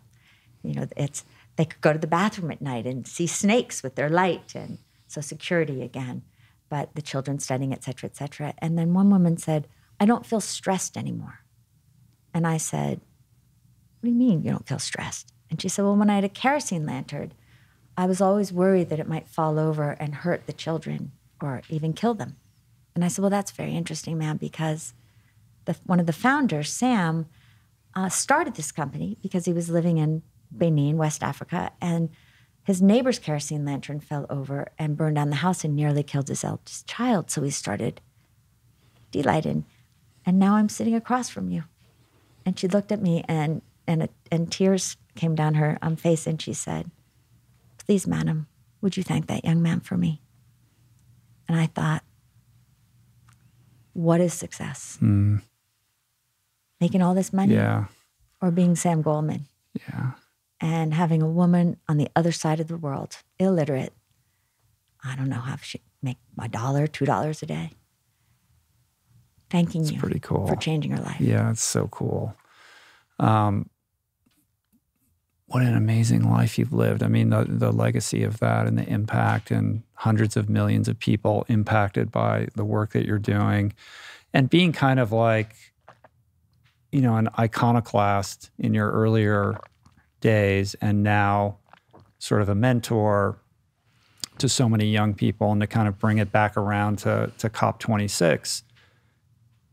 You know, my only takeaway from that is what I read in the press. So that's why I asked you, like, what was it like being there and what did you take away from that? But my sense is that with our generation, there's a calcification around, you know, just, we'll do just enough. You know, we'll do just enough. We'll say the right things. We'll make some slight adjustments, but there is a lack of appreciation for just how dire things are and the radical shifts that need to be made in order to truly address this in a meaningful way.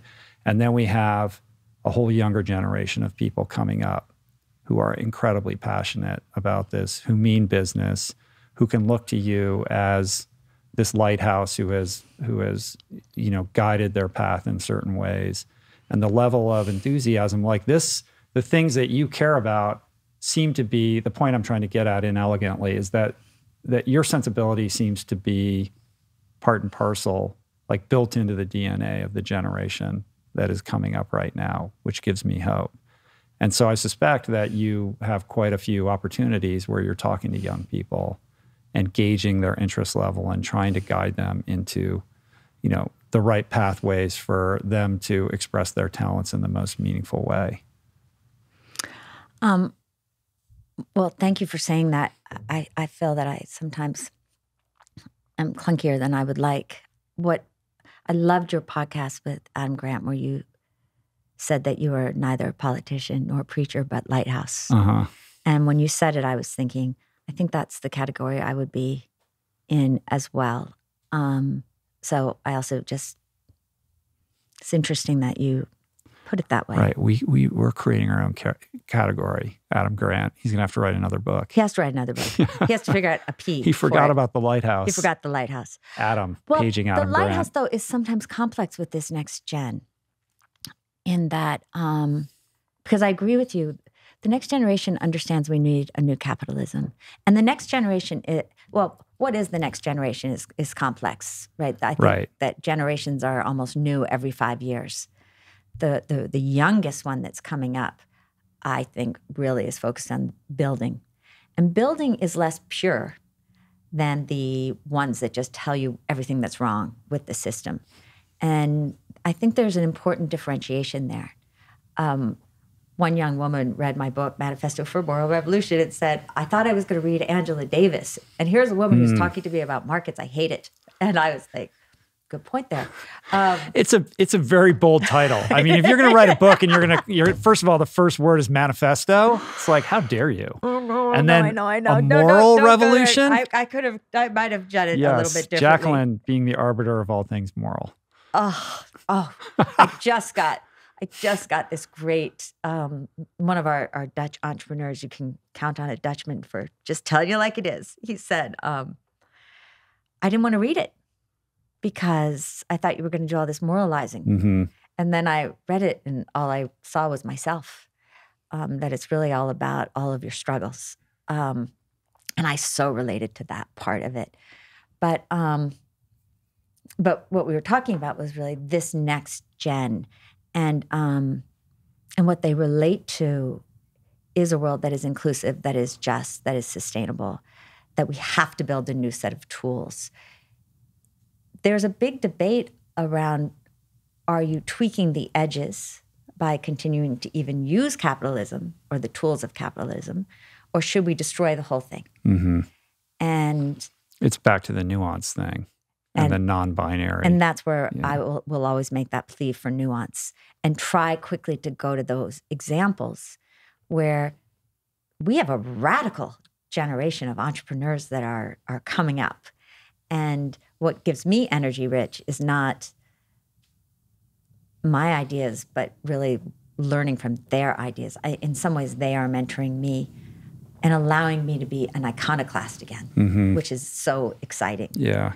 Because I would say the last few years have been so hard, but now the paths are revealing themselves again in really exciting ways. Yeah. And so I'm seeing much more radical financial facilities being built with a clear-headed rationale for what's needed. So an example in your town, Los Angeles, is Every Table, the restaurant. Right.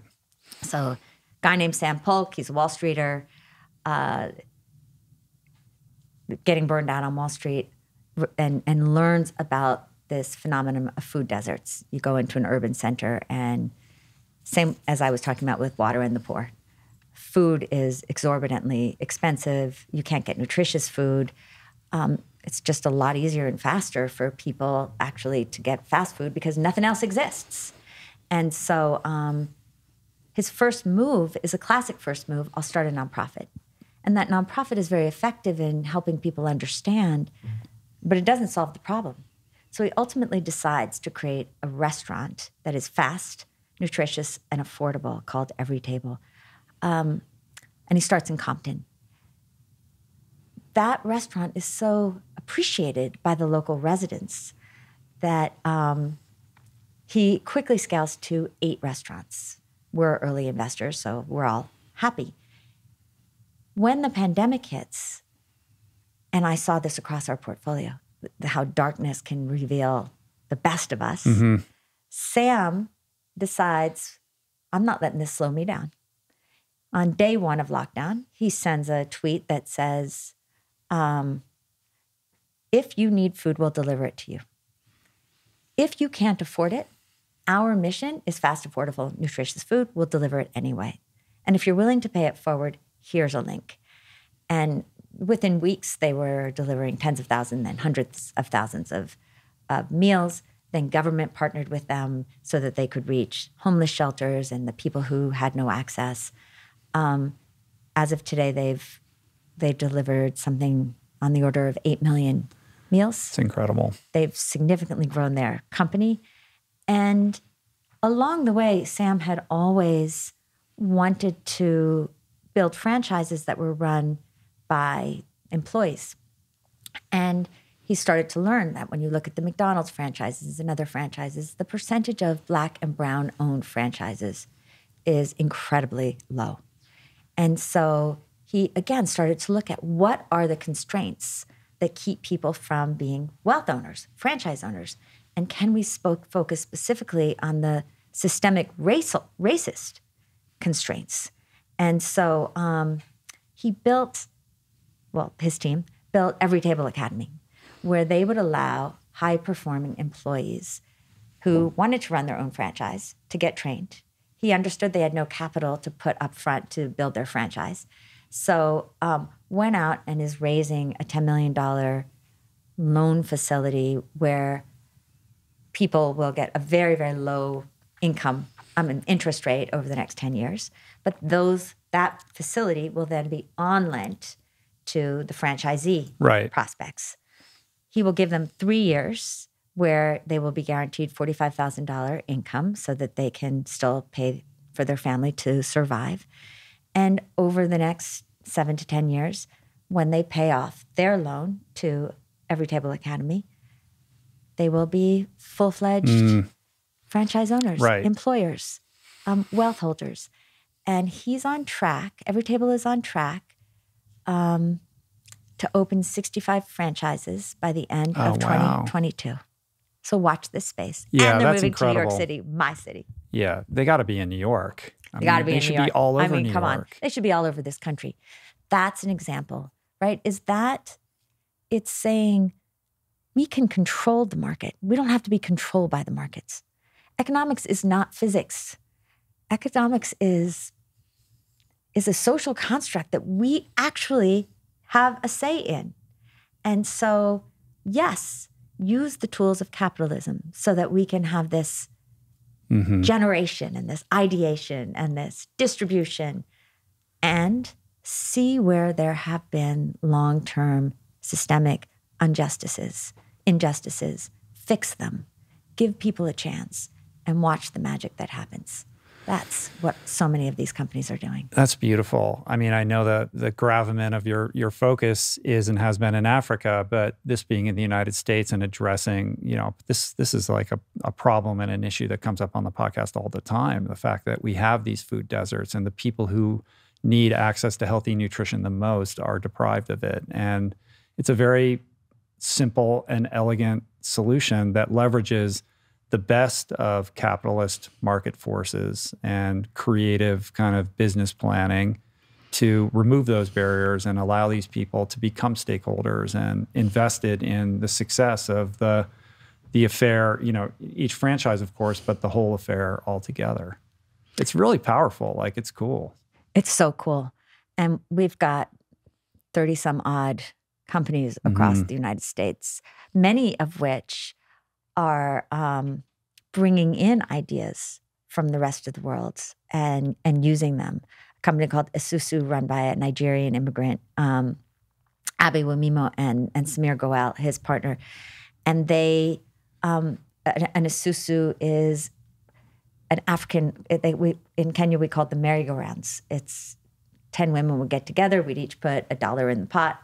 At the end of the week, one of us would get the $10, and then the next week we would put our $1 in the pot and somebody else would get it. And so depending on where you are in the cycle, you're a borrower or you're a lender. And so Isusu is using that same idea, but to help people build credit records, which are so hard to do in the United States, by virtue of whether and how consistently they pay their rent. During the pandemic, very similar, and success breeds success. So they went out, Acumen helped them start a grant facility for rent relief to say, we are in this together. This is a pandemic. And if you can't pay your rent, let us know. We'll get you through it so that you can keep your credit record. And when you can pay us back, pay us back. And I'm seeing these models and, frankly, these entrepreneurs becoming the kinds of role models that we need, because they don't care about, again, the left-right politics. What they care about is solving problems in ways that put the poor and the earth at the center, not just profit. Right. And that's the moral revolution, right? It is moving away from a frame that sees everything as the individual and everything as profit. And those who are successful are only those who are getting money, power, or fame, to a world that insists on putting our shared humanity and the sustainability of the earth at the center. How can you help impress upon people that interconnectedness? Like, I feel like if there is a kind of virus that's infecting us as a culture outside of the COVID virus, it's this idea of individualism and I'm here to get mine, and it's all about like me accumulating, irrespective of anyone else's concerns. So disabusing people of that like manner of thinking and getting them into a broader, more compassionate, inclusive mindset of contributing rather than extracting. Because fundamentally, this is all about that. Like, and you say it outright in the book. It's like, can we live our lives where, when it's all said and done, we've contributed more than we've taken, right? And if we could create like a capitalist metric around that, and sort of judge people's success based upon how much you're contributing rather than how much you're extracting, we would all be in a better place. I think it's about a change in consciousness. one that's actually happening, and you see it in the in plant-based worlds, that when you think about how we treat our animals is how we treat ourselves, how we treat our bodies is how we treat ourselves. I think there is a growing consciousness, and we've got to expand that in the stories that we tell, in the way that we model leadership. I was just with the poet Marie Howe, who was the poet laureate of New York, and she talks about, if only we could remember when we were ocean. We are all the earth. We're all made of stars. We are all part of each other. And in your life and in my life, story after story is nothing but the interdependence. The story of getting the 45% of the African continent that doesn't have electricity maybe used to be their problem. Now it's all of our problem, because Africa as a continent is set to double in population over the next 25 to 30 years, going from 1.2 to 2.4 billion. Suddenly, anybody who has a 19 or 20-year-old knows what a kid is like. That's the median age on that continent. If we in Europe and the United States weren't worried about refugees and immigration, it's time now to see that correlation, that what happens there impacts us. There was a 15-year-old that caught Rich from India, and she said, I am an Indian girl. I am a girl from India, and I am a girl from Earth. And I thought, God bless you. God bless your generation, that it isn't binary. We can't just be nationalist or globalist. We have to be both. And it's not just our connection and our connectedness to each other, it's to all living things. Teilhard de Chardin, who's a Jesuit philosopher who I love and read a lot of, said, we are not human beings having a spiritual experience. We are spiritual beings having a human experience. And so I use the word moral almost as proxy for that transcendent, for that spiritual, for that belief that we are on this earth together for a very short moment. And I believe that we come in almost as circles, and you and I are in a circle of a generation. It goes in a second. How do we use that time? How do we want to be remembered by those future generations? I certainly don't want them to look back at us and think, we didn't care, but that we tried.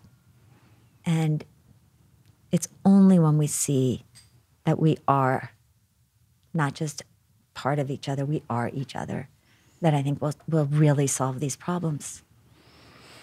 That's so beautifully put. And I have a million other things that I'd like to talk to you about, but I think you just stuck the landing, and I don't even want to say anything else. You could still say. But I do, I guess, before we round this out, I do want to leave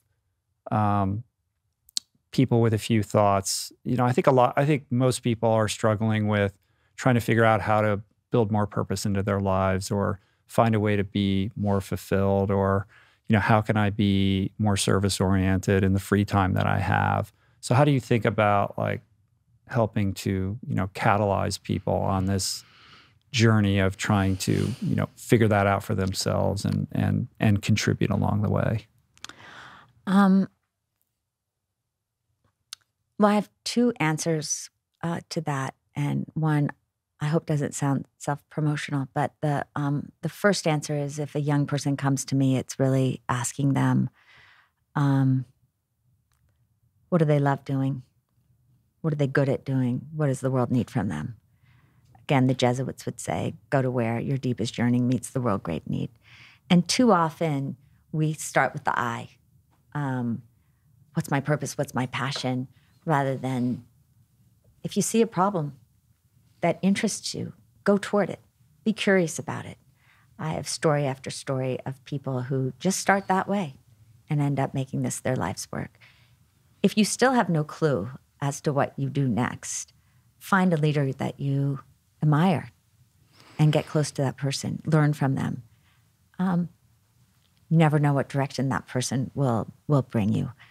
But because so many people were coming to us and coming to me over the years, we started first a fellows program at Acumen, where we brought people in for a year and would put them in our companies around the world. And then we started fellows programs within country after country. And now we have about 1,000 fellows across the world who are doing just amazing things across race, class, ethnicity, religion. And then we thought we should start sharing this. And so we built Acumen Academy as the World School for Social Change. So it's an online, this is the self-promotional part. It's an online platform where anyone, anywhere can take a series of courses that start with, who am I? What can I build? Because this is a moment that needs all of us. It needs us to be conscious about how we spend our money. Who do we give it to? What do we do? How do we spend our time? With whom do we walk? My grandmother always said, show me who you walk with and I'll show you who you are. And so the purpose-driven life isn't necessarily under this rubric of, someone that's deserving of a medal or what have you. It's a life that's intentional. It's a life that's conscious of our action and our inaction. It's a life that's full of curiosity. It's a life that does a regular accounting of whether you're giving more than you're taking, and that asks regularly, not, am I getting richer, thinner, more beautiful, but what am I doing to give other people a sense of self, a sense of their beauty, a sense of their possibility, a sense of their dignity. I think that's what it's all about. Yeah. Thank you for that. I think that's the final word. You just want me to shut up. No, I don't. We've been going for 2 hours. I could go for another 2 hours. I want to leave people wanting more, though. What a beautiful soul you are. Thank you so much. I really appreciate you sharing today. And I just feel good in your presence. You have a really great energy about you. And I have so much respect for the work that you do, and appreciate you sharing it today. The book is Manifesto for a Moral Revolution. Have you read The Book of Hope, the book that came out about Jane Goodall?